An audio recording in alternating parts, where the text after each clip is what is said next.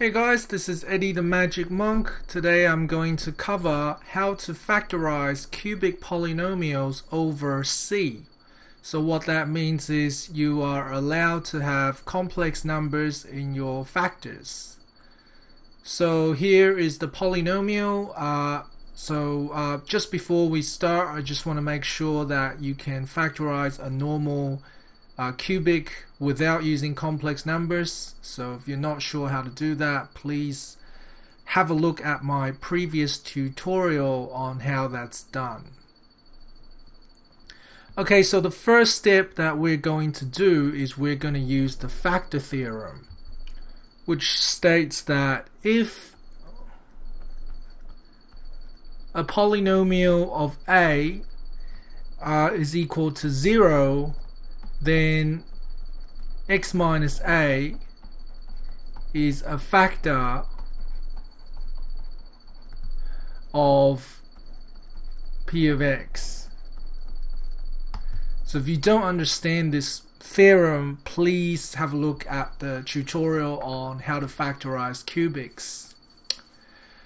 Okay, so now that we have used this theorem, what we want to do is we want to find a value of z that will make this expression equal to 0. So we're going to try and find p of z where the answer is going to be equal to 0. So p of z is equal to z cubed plus 7z squared plus 9z minus 17 is equal to 0, and we want to find what z is. And there's no easy way to find this other than just guess and check. So z cubed plus 7z squared plus 9z equals 17. And now you just have to think of a number for z. So let z equal, let's try 1. Okay, then it's going to be 1 cubed plus 7 plus 9, which is 17. So then because when z equals 1, okay, p of z is equal to 0. So when z equals 1, okay, p of z is equal to 0. Therefore z minus 1 is a factor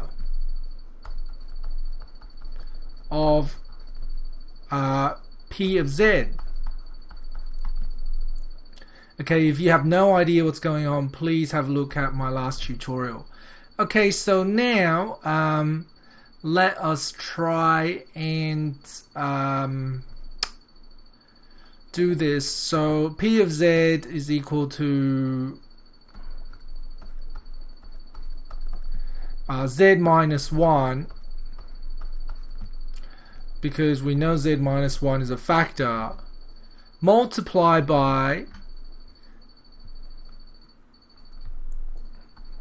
a quadratic, right? Because we end up with a cubic which comes from z minus 1 multiplied by a quadratic. So I have z squared plus bz plus c. I don't know what b or c is. That's what we've got to find next. Okay, so p of z is equal to this, which is equal to z cubed plus 7z squared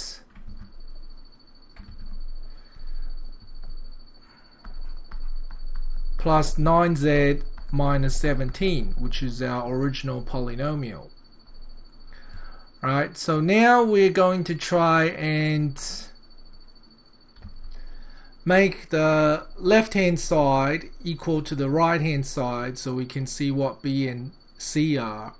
So if I expand this out, I will get z cubed plus bz squared plus cz minus z squared plus minus bz minus c That's the left hand side. And on the right hand side I have z cubed plus 7z squared minus 9z minus 17. And if I simplify the left hand side, I will get z cubed plus bz squared minus z squared plus cz minus bz minus c. Okay, actually I haven't done anything, I just reordered them. So now I can see if I want to find what b is, okay, I can simply use this section here where I have bz squared minus z squared is 7z squared. So bz squared minus z squared is equal to 7z squared. So if I plus z squared on both sides, bz squared equals 8z squared, and therefore b is equal to 8. Alright, b is equal to 8, and then I have c is equal to minus 7, c is equal to 17 because I have negative c here and negative 17 here. So negative c is equal to negative 17, right? Because c is the constant, so c is equal to 17. Alright, so if I can substitute the numbers for b and c back into this equation, then I will get P of z is equal to z minus 1 multiplied by z squared plus bz, so b is 8, so 8z plus 17. Right, and now I just have to factorize this little bit, which is the quadratic. So how do we factorize that? If you guys remember in the last tutorial, a couple of tutorials ago, in lesson 21 or something like that, to factorize a quadratic over c, that was what we did a couple of tutorials ago. What you had to do is you had to complete the square, so that becomes 4 times 4 is 16 minus 16 plus 17, so that becomes z plus 4 squared plus 1. Okay, because this whole section here becomes z plus 4 squared. Z plus 4 times z plus 4, which gives you z plus 4 squared. And 17 minus 16 is equal to 1.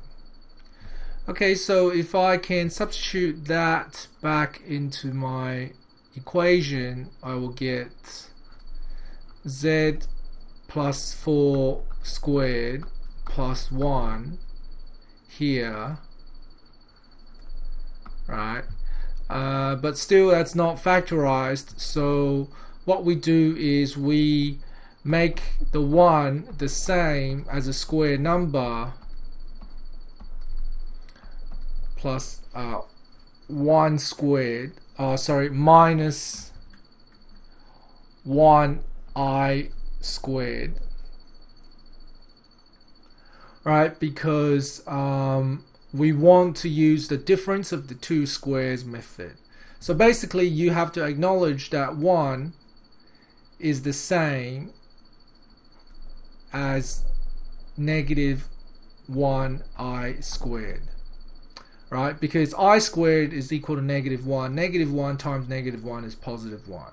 So once we've written it like that, we can rewrite it as 1i to the power of 2, right? Because 1i bracket squared is the same as 1i squared, right? Because 1 squared is just 1. So therefore, if I use the difference of two squares formula, a squared minus b squared is a plus b, a minus b.